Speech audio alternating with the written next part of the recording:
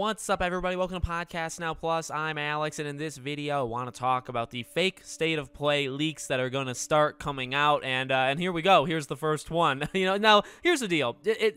I'm not saying 100% for sure this leak that we'll talk about, which is a piece of paper, and it goes through the timestamps, and it goes through what's going to be shown at the state of play this upcoming Thursday. I'm not necessarily will some of these things be there? Sure. Will it be in this order, though, with every single one of these games exactly how this is placed? The odds aren't high. The odds aren't high because this always happens, and that's kind of where I want to go with this. The general feel of this video is this always happens. Before a state of play, before an Xbox Bethesda showcase, before, whatever, you'll see these things where people will just have this. They'll have a sheet of paper that for some reason shows you everything, and somehow it made it online. I mean, we've seen this too many times, and every single time, by the way, it doesn't happen. So it's just, is it something to pay attention to? Well, I like talking about it because it's fun, and you can, it makes for good discussion. But to put any stock into it would be pretty silly to me. Not saying everything here isn't gonna be there. So let's go through some of the highlights. So like you have a Stray, you have a Street Fighter 6, Project E, Forspoken, Little Devil Inside. So again, some of these games I think are possible, and then it seems like it switches, right? So first half literally is third party stuff, which I guess everything there does look like it's third party. All right, good.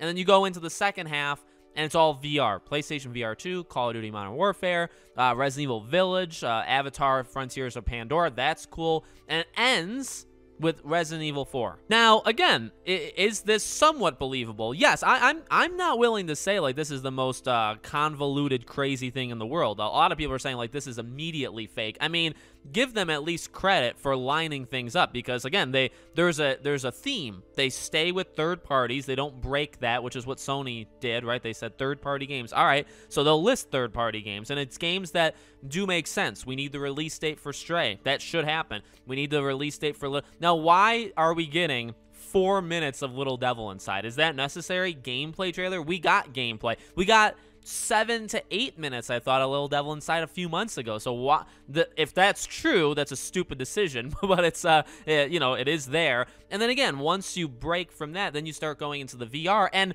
now here's the deal, though. A lot of these VR things are things you may expect. Again, like they're not leaps, and maybe that's to keep them like somewhat safe, right? That could happen. You have the actual PSVR 2 overview, which is only a minute. It's 1 minute and 2 seconds.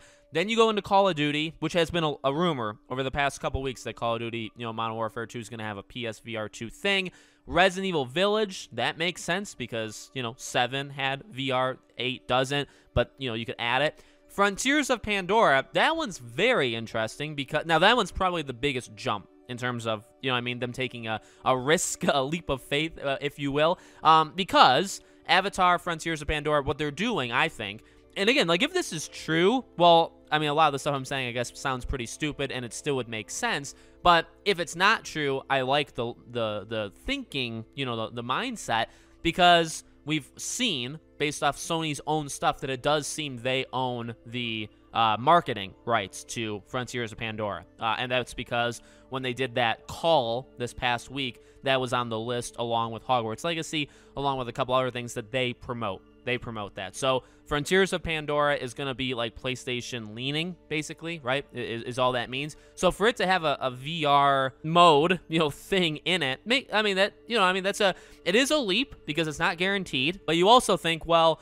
if you can make an Avatar game, the new Avatar game, VR, or have a VR component, why wouldn't you try, right? That's a big deal. I think that would be a huge deal. So that makes sense. I would not doubt whatsoever that happens. I'm just saying, again, that's the thing. And it's a 3.5 minute, it's a gameplay trailer. It says 3.5 minutes. Resident Evil is closer to like 2. And then again, you end it with Resident Evil 4, which is about 1 minute and 10 seconds, minute 13 seconds, it looks like.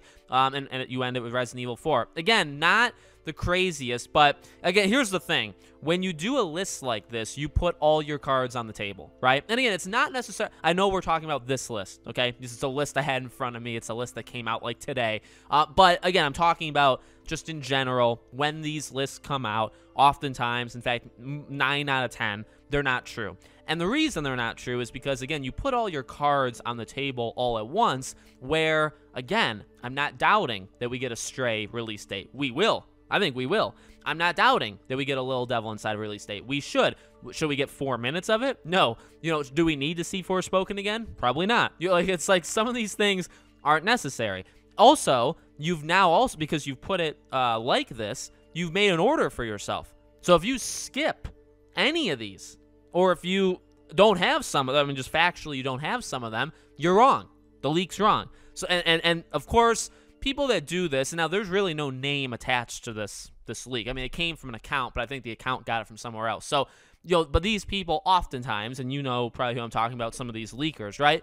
They'll say very ambiguous, open-ended things, and then when it doesn't happen, they hide behind it because they left it open on purpose. And I hate them. I hate it when they do that because it's very clear, I think, when you can tell the difference when a leaker is purposely doing it for clout, for attention, for, whatever, and then they but they purposely did it like that. So if it doesn't happen, they've patted themselves on the back, like they wouldn't get caught in it.